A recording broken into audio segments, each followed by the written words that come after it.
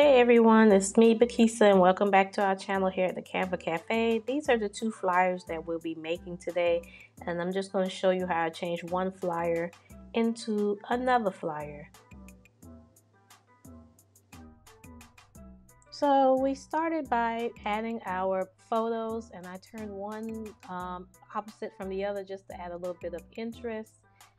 And you can reduce the transparency of the one in the back if you like. So I'm just searching for Golden March inside of the elements because I wanted the word to look a little bit more Photoshop, a little bit more realistic as opposed to just regular text that we would ordinarily write. And I'm just gonna center it or just place it wherever I want. And I'm just gonna add a little bit of copy so you can write whatever you want your flyer to say. And this is my second time doing this voiceover. I messed up the first one and I had to delete the whole thing. OMG.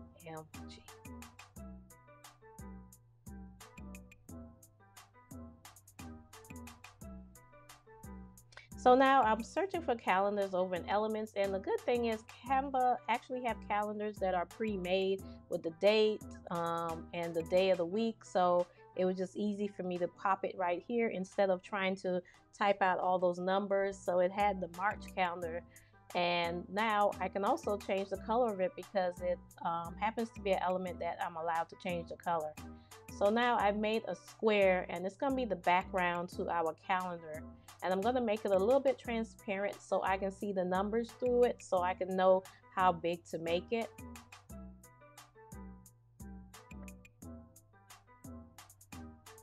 And then I'm going to add a little extra space at the bottom so that I will have some more space to add a few little bit of words or anything extra you want to add. And then when I'm done with that, I will place it behind the calendar numbers and pull the transparency back up to 100%. And you can be as fancy as you want. You can change these colors. I'm just going with this black and white theme. I'm thinking about adding more classic designs to this page, so let me know what you think about that. I want to do a little bit more timeless designs on this YouTube channel where everything is kind of like black, white, grays, neutral colors, and do all my fun stuff on my Instagram. So let me know what you think about that. So now I'm just using a square to make into a rectangle to place behind the words so that you can see it. And then I'm going to change my mind.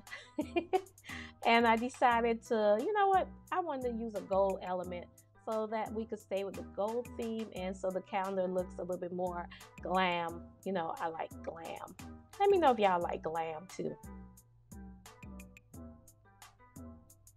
But if not, if you wanted to stay, you know, something simple, you could just leave that bar back there how I did it and change it to whatever color you want to match your brand.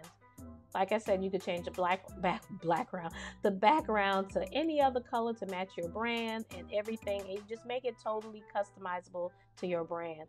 Now I'm just adding a little element here to represent our Instagram, and I'm going to add some copy to it, and then I'm going to speed it up because I'm just really going to align everything. So I'm just adding a placeholder for the Instagram and for the website information.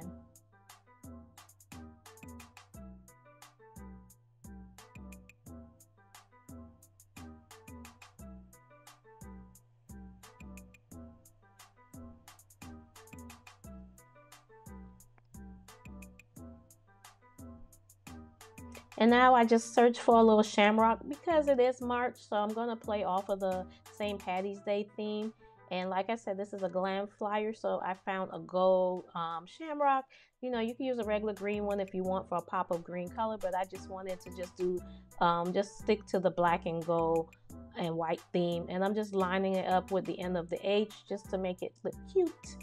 And then I'm going to search for an element to put in the back of our flyer. It's another golden shamrock, and I'm going to decrease the transparency and place it to the back and thin it out and make it more transparent. On camera, it's going to be hard to see, but you know, once you place it on your social media or if you print it out, you'll still see it. And so I wanted to make my calendar look a little bit more realistic, so I added a corner to the corner of the calendar, and I'm just going to flip it in place so that it's going the right direction. And I'm just going to shrink it so you can still see the numbers on the calendar. And if you hear some additional noise, it's my neighbors upstairs. They walk so heavily. I don't know why. So now I'm also going to apply a shadow to the little gold bar that I made, just to give it a little bit more dimension. And if you know the right elements to use, Canva can totally look like you use Photoshop. And if you want to know about more keywords that I use, just check the description. I have the link to my Canva keyword cookbook, and it has a list of a lot of elements that I use, how to find them with the keywords and everything to make your designs look a lot more professional. So I'm just adding this little glow, a little bling to, you know, the gold so that it look a little bit more realistic. And then I do believe coming up next, let me see, hold on, I'm waiting just like y'all. So here I'm just speeding up and I'm just showing you different little elements that you can pop on your calendar to add a little bit more interest and make it fun. So these are just different things. I was just showing you just for creative purposes. And now I duplicated the flyer and I'm just changing the words on there to make our second flyer. So it's the same flyer, but now we're just changing the words. And so that's a easy way to make a lot of content. Just stick to a template. You know, we just made this as our template and we're just changing up the words and the colors or whatever you want to do. So I'm just showing you some examples. And what you can do is just duplicate it, and you can make one for every month and change it from March bookings to February to whatever month, and then just add the elements that correspond to that particular holiday. And that way it saves yourself a lot of time. And I think they'd be really cute, you know, if you print them out also to hand out, or, you know, whatever you want to do. So let me know if you found this tutorial simple and easy. And did I mention that I'm a Pisces and March is my birthday month? So make sure you drop down in the comments what month you rep and what's your zodiac sign, you know? So I'm going to also show you side by side when I get through the two folders, the two flyers. And here I am just showing you some more things. These are little gold coins for the, you know, St. Patty's Day theme. And if you wanted to make it a motion flyer, you could have added the coins that are falling in the back of that other video over on the left hand side in the elements, if you wanted to turn your flyer into a motion flyer. And if you're not following me over on Instagram, make sure you follow me over there too at the Canva Cafe also.